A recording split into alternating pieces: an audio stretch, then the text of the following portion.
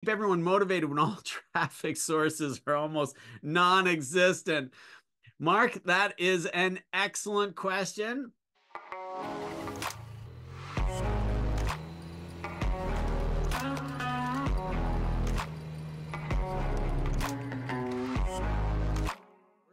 We can look at doing all steps, all the activities to the sale, which is, let me share my screen with you. The activities to the sale, right? Things that help customers purchase the automobile. So when we have customers in the showroom, on the phone or email, then we could incentivize for a complete interview, doing all 4 steps in the interview, really understanding, taking the time. Now there are activities that we can fill their calendar with. So the selective presentation, are these activities being completed? Because I'll share this much with you, the customer hasn't really changed. And the first thing on their list is going to be, how much is it? What's your best price? We're not buying today. I need to think about it, want to talk it over with my spouse, want to run it by my dad, my brother. So one way for you to motivate and incentivize the team is create a bit of an incentive this time of the year to ensure that all the activities are being completed at each step of the way. The second way that you can ensure that all activities are being completed is that for those individuals that are coming to your desk for an approval, what activities have they completed? So you're reminding them and reinforcing that all the time, that I'm not going to quote a great price on an automobile unless they have seen it, driven it, and the vehicle that they're currently driving, are they going to be trading it in? Why don't we look at the numbers both ways? Without the trade, with the trade, and with what you think you could sell it for yourself. That's a terrific way to go for you to capitalize on completing the activities of sale and ensuring that with such limited traffic that we're doing everything we possibly can with every opportunity. And we just don't simply accept the fact, best price, what's your lowest price? I'm shopping around. We don't need to purchase for the next 2 months, 3 months, 6 months.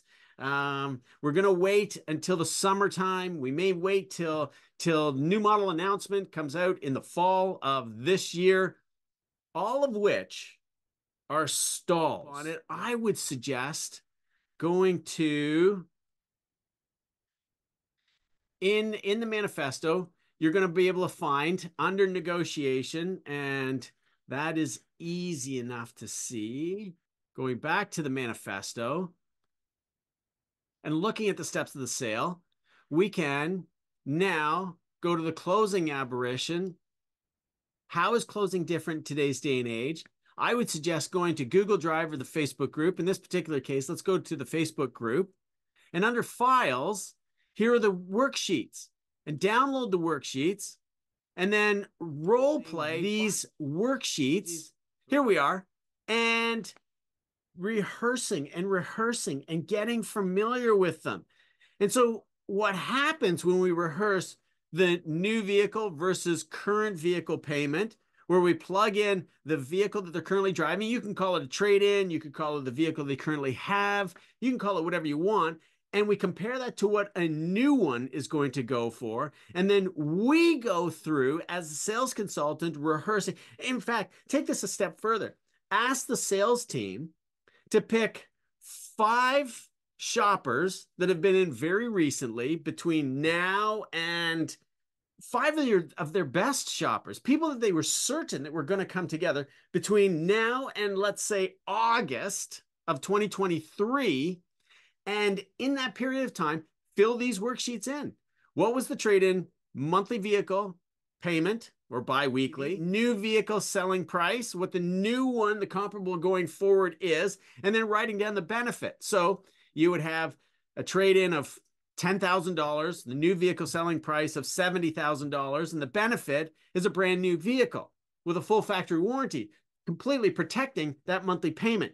Then the age, the new vehicle, well, it's BNIB, brand new in box. And the benefit is a new warranty, roadside assistance, latest and greatest technology, shiny, faster, better towing capacity, fuel efficient, latest and greatest technology, huge center stack, and of course, creating the lifestyle that they want, what it's going to do. Kilometers, theirs has lots, ours has none. Equipment, and the list goes on and on. We get down to here, and they've rehearsed it for themselves to the point where they can teach you how to do it. They can teach each other how to do it. What's going to happen? This is the most amazing part. This is the best part of the whole equation. I know your team is listening to me, Mark. I can see them all sitting in the room there. What's going to happen is they're going to say, geez, I got to give them a call. I got to suggest this. I've got to send them an email. And this goes back to Rebecca's question. How do we keep in touch and be salesy without being salesy, without being obviously salesy? Like, hey, look, I don't know if you realized or not, but at the end of this quarter, the program's going to end. Or if it ends at the end of this month, you've got days. Here's another one. Here's another great worksheet, right? The desired monthly payment. How many times are we being told that the payment is too much? And I get it.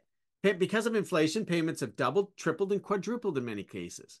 All of which we need to practice and rehearse. And this time of the year is absolutely fantastic for them. It puts our thinking cap on. Just practicing these, we can look at some of the clientele that we have and say, oh my gosh, I've got somebody that this could really benefit from. That's one way to keep them motivated. We start with appointments, and you never have any disappointments with appointments. Making the call, sending the right email, and of course, you need that hook to reel them in. If you give them all the information, there's no reason for them to book an appointment. In fact, you can quote several payments. You could say, well, this is the advertised payment. This is what most of our clients pay for a vehicle. This is what the average goes for at our dealership, and that's individual per salesperson. And then, of course, you can say, this is the ideal way to buy the vehicle with the greatest amount of equity built in so that you have the freedom and flexibility to change your mind at any point during the term. I didn't say anything about down payment, did I? But that's what puts them in an equity situation. Again, rehearsing and practicing those talk tracks. And the easy and best way to do is book a one-on-one with me. I'm here. You guys aren't alone. Anyhow, with the sales incentives, no disappointments with appointments. For the appointments, get a fishbowl, and you probably already know this, so this is one of my favorites because I did it a lot in my dealership, and guys would come out with bleeding hands, fill that fishbowl with marbles, and they reach into the fishbowl for a scoop of marbles, and the marbles represent $1, $2, $5, however much you want to do, and they pull those out. Then you could have another fishbowl, or you could have the balloons on the wall with dollar bills inside and a dart board. And for every sale that they make, they get a dart to throw at the board.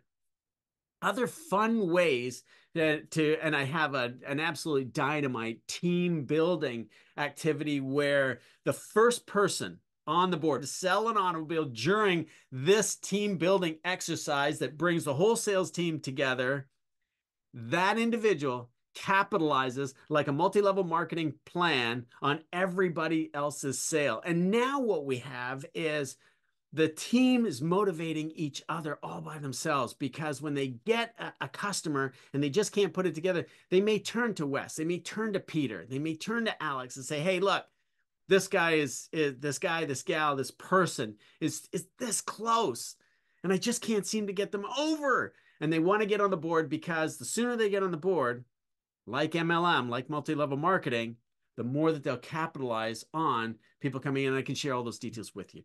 Anyhow, that's part of the management program.